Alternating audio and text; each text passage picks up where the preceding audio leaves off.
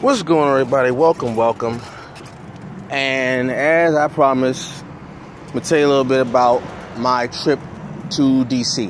Now, this is the trip going to DC and how crazy it was. My trip to DC was absolutely insane. First, when we leave Atlanta, Georgia, for those who don't know, we get to Athens, Georgia, right? I took a bus. First of all, don't mind these stickers. These are stickers on my face, okay? Don't mind these stickers. This is what happens when you got kids with stickers. Children and stickers, they will be on you. Don't even worry about it. Because y'all not hip to get these stickers. Y'all not gangster enough to get these stickers on your face, okay?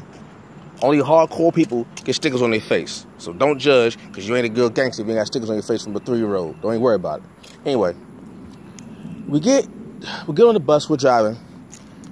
Right out the gate, here's the problem. The bus, we have to switch buses immediately. Right out the gate of the trip, got to switch buses. Okay? So, we stop in Athens, Georgia to switch buses. Off the rip is already a problem. Where's that problem, you ask? One of the passengers gets mad at the bus driver because she accused him of leaving or forgetting or misplacing her luggage. Right? And she's going on about it. I need my luggage. Now keep this in mind. The bus driver isn't the one that handles the luggage. They have people for that. They have people to do that. They have people to do that already who handle the luggage. The bus driver just drives the bus. Yeah, people who deal with the luggage, okay? So, but she's accusing the bus driver of mishandling the luggage. And and the man's name is Jorge. How do I know that, you ask? I know that because when she asked him what's his name, he said Jorge, and she kept saying like 10 times, Jorge, I need your name and number, Jorge. So that goes on for about a good 15 minutes. And we get back on the bus, right? And when we get to our first rest stop, I think it's somewhere in North Carolina, it's our first rest stop, right? We got a 30-minute rest stop. And a problem happens. Another problem happens. The problem with this was the bus driver, because we had a new bus driver also. The new bus driver accidentally locks his paperwork, his manifest and stuff, in his company car, right? He locks his stuff in his company car so he can't proceed to drive on. He has to find a way to get inside of his car. So it's him and 3 other passengers with hangers, literally wire hangers, and the little Slim Jim she used to pry open the lock to try to get the door unlocked so he can get his paperwork so he can continue to go on.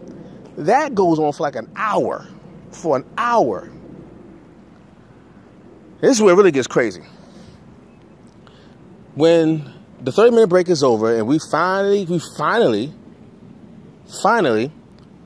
get back on the road, there's this woman, this big, heavy-set woman that wants to sit next to me, right? Got no problem with that, no problem at all. When she sit next to me, she has the little breathing thing. Got the little tubes in your nose. I got the little breathing. I got the little black box breathing pack thing that kind of like a battery powered generator for the oxygen that you breathe and the tubes in your nose. I get hit on my left thigh with that hit right in my left eye. Bam! I said, oh crap! I think it's heavy. So she moves it, and we're driving. And then she asked me to plug her little air pack generator thing into the overhead plug outlet. No problem with that. Did that. Now this is where the day goes crazy. Maybe a couple of like 2 hours into the drive, the bus breaks down. The bus breaks down because there was a problem with the airflow of the bus. And because of that, the bus had to pull over to the side of the road in the pitches of black. I know pitches ain't even a word. But the pitches of black, right? And when we stopped, all the electricity in the bus went out because you had to turn off the bus. All electricity went out in the bus. That includes the phone charges, all that stuff, right? So what happens, the power goes out, which also means the lady next to me, her little air generator thing, her little air ventilator nose thing goes out too because of the power. So I wake up, right? I'm sleeping because we're driving. I wake up because I want to know. Because I want to know, okay, what happened? Where are we? It's like I said, don't mind the stickers. I want to know what happened. Where are we? So I wake up from my sleep. I see that it's all dark. All dark. Inside the bus and outside the bus. It's just dark, pitch black. Like, I still don't even know where we were. I still don't know where we were when we stopped. I don't know. But I look over to my left to see what's going on, and the lady that's next to me is asleep. Now, here's the thing. I didn't know she was asleep. Because when I woke up, I see her sitting next to me like this. And I'm thinking to myself, wait a minute.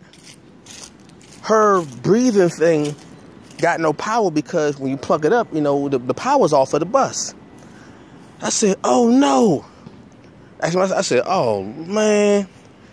Don't let this lady die next to me, because I'm thinking, okay, she's like, because the power out in the bus, she can't breathe because of the ventilator thing. Her tube things got no power coming in. So when I look over, she's like this. I said, oh no, this lady, please don't let this lady die next to me. Oh no, come on, don't do this. Come on, wake up. I was going to tap her to see if she was awake.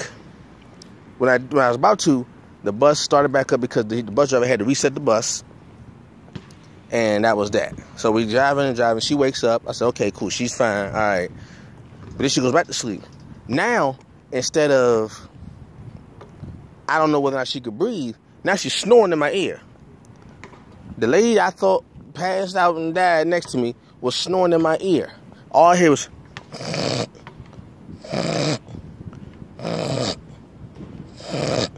So now, I went from taking a nap to waking up to now I can't go to sleep because this lady's snoring next to me. She's like right in my ear next to me. I'm like this whole time.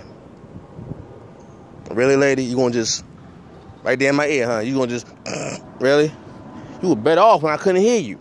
I'm sorry, that was wrong for me to say, but that's what I was thinking. So, that's done. The bus, from that point forward, we had problems with the bus. We had to stop 4 different times. The bus broke down 4 different times. The bus broke down 4 different times on my way to D.C. It even broke down when I got to D.C. The last time it broke down, I was in D.C. and I was the bus had stopped right next to the mall, the National Mall. It had stopped. I was going to say, I was going to tell the bus driver, you open the door for me, because I'm home. I know where I am. I know how to get where I'm in D.C. So, but I say, no, let me wait. Let me get to my destination so I can make contact with, and we can be good. And make contact with my sister, we can be good and stuff. Let her know I'm in D.C. and stuff. We can go from there. So I said, let me go to Union Station and get off and let me do my thing. So I get off at Union Station. Now the bus ride is over. The craziness is still going on, but the bus ride is still is over now. So I'm at Union Station. I'm walking around just to get, reacclimated back to D.C. I ain't been in a minute. I haven't been to D.C. in a while, so I'm going around Union Station to see what's up there, see the store, see if anything has changed. A lot has changed. It's okay. I'm hungry now. I'm about to sit down, give me something to eat, right? So I go get some Chipotle. Yay, Chipotle. And I go sit down. I'm still looking around. I'm on the phone talking. I'm still looking around, just taking in the sights and stuff. And I see at this Chick-fil-A, there's an argument going on at the Chick-fil-A. But wasn't just any argument. Wasn't just any old argument, right? The argument was between the cashier and a hearing impaired man, a deaf man, right? And I don't know what the issue was, but he was pissed. He was signing. He was signing to the lady, to the cashier. You know, it was a young lady. He was signing to her, and he was arguing, signing with his interpreter, right? He was arguing, signing with his interpreter. So apparently, he and his interpreter were having an argument also, because what happened, what I saw was, I guess he wanted coffee because he had coffee in his hand. He was about to throw the coffee at the cashier. He got mad. He yelled something. He about to throw it at the cashier, and his interpreter said, "No, stop! Don't do that. Stop." So they paid for it, and they go back to the seat, and his interpreter was like, I forgot his name. He was like, if you keep doing that, I'm not gonna give you any coffee. And the man was about to throw his coffee at his own interpreter, and she's like, "No, put it down." I said, "Okay, this is DC. You know, DC may have changed some bit, but there's still some aspects of DC that I remember from years ago. So ain't that much change." So I said, "Okay, now let me go outside and wait for my sister to come pick me up so we can go where we gotta go." As I'm outside of Union Station, just relaxing and stuff, I hear this noise. It's like, just screaming. I turn around. There's this lady on outside of Union Station, yelling at people going by for no reason at all. Just, hey, hey, just yelling at them. They jumping and running, scampering off. I said, "Yep, this is DC." I see there are some things that have not changed yet. So that was going to DC. That was going to DC. And I'm going to stop it right there because it's like a 3-part little thing I got going on. So that was part 1 of my trip to DC. Okay? I got a story of me while I'm in DC, and I got a story about me leaving DC. All 3 of them are crazy. So I'm stop right there. I'll catch you all later. Peace. And don't mind, I told you, gang stickers. All right? Catch you all later. Peace.